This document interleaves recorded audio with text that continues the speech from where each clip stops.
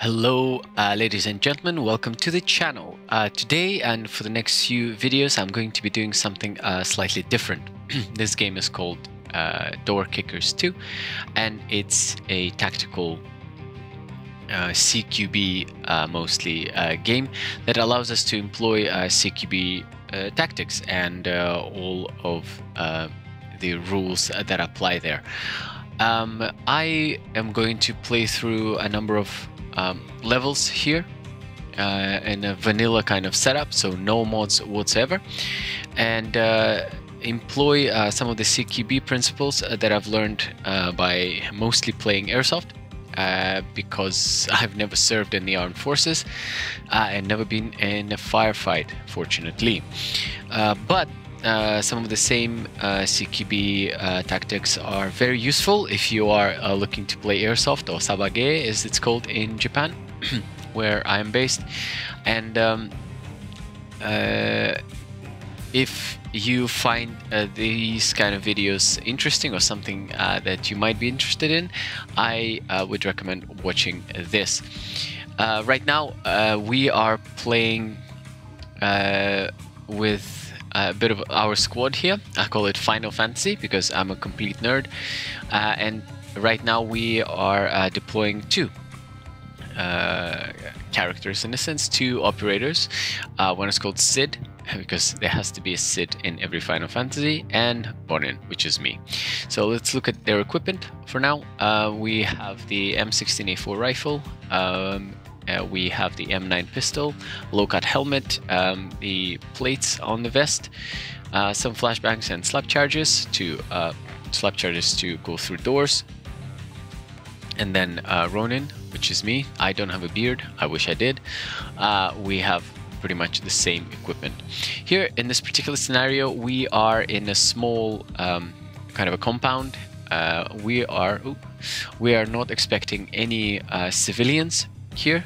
And we see actually here a mechanical being here with I think it looks like a 50 cal on top of it, which is being worked on right now. So I guess this particular mission asks us to neutralize all enemy combatants in this particular compound. So the mission is eliminate all terrorists. So this tells me that there are no civilians, and I should be going loud, and I'm going to be pretty aggressive.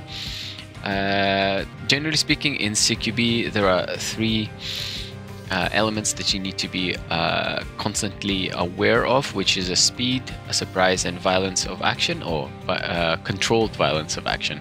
And this will hopefully allow us to be all three. So let's start.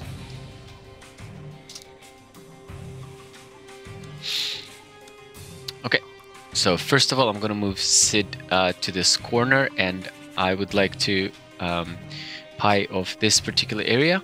I'm not worried about what's behind us because it's a game, but generally speaking, what I would do if I were to approach it in kind of a real life situation, I would definitely cover the approach from behind us, such as this. So let's go and move. Okay.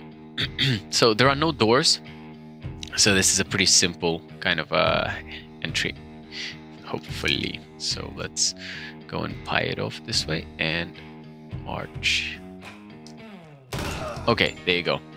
So we got one enemy combatant down already. He was probably standing security, welcoming us all. So we're gonna go further in just now. Okay, it's usually speaking, because we lost the element of surprise, so all we have to be quite violent and also quite quick in our action. So now we have two combatants down, and this is a good time to approach this particular threshold. So cover this, constantly maintaining security. I'm not worried about what's behind me, so I'm gonna put Ronin behind Sid and cover this area. So I'm going to prep the room by throwing a flashbang. As soon as the flashbang is out, I am going to move with Ronin So let's go flashbang on alpha. Set it for alpha.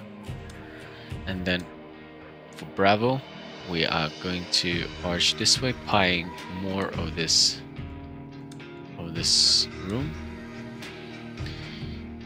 Nope, actually, because the flashbang is out, we might as well enter. So we're gonna go and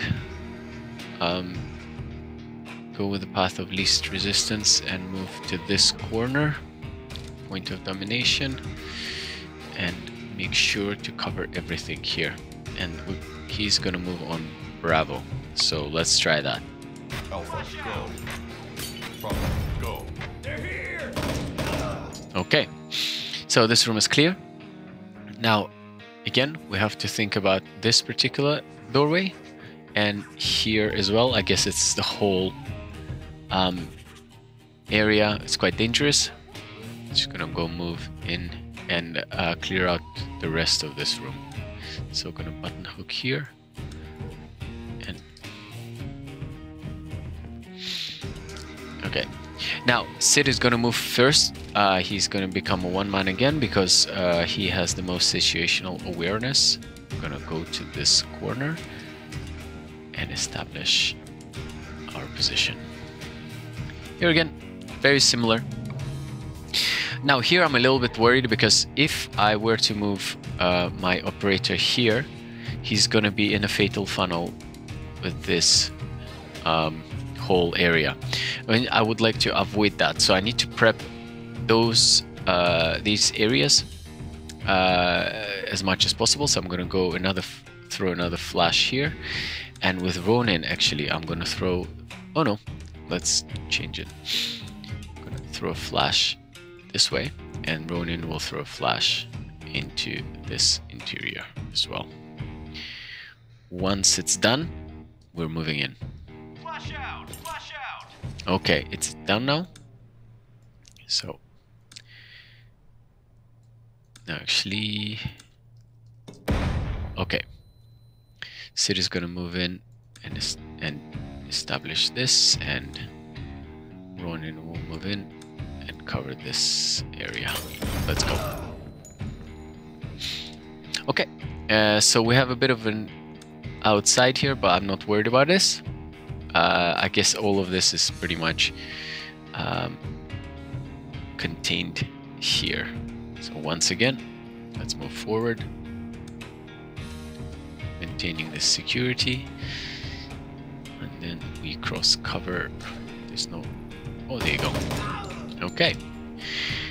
Once again, oh, I have only one more flash left, so this is now Ronin is throwing a flash, and I'm gonna move Sid. How are we on ammo? Sid, okay. I'm gonna move Sid into this room. Once it's all clear, and what we're going to do as soon as we move, I'm gonna cover our approach. Let's go, and Ronin is moving this way and covering further.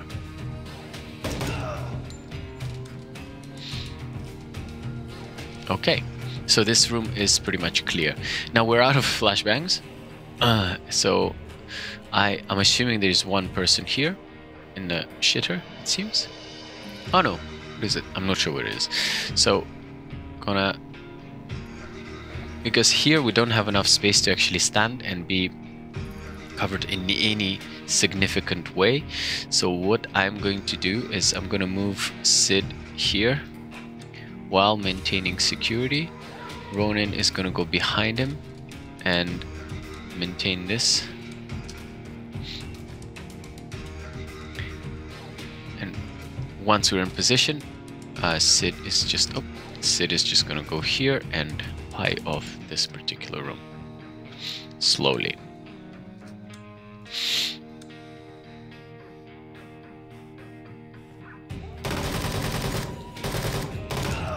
And we're done. It's pretty messy. This taught me that I really should be bringing more flashbangs in order to clear the room. Because there were no civilians, I could have used more explosive power, a bit more aggressive, but it was mostly okay. So let's continue.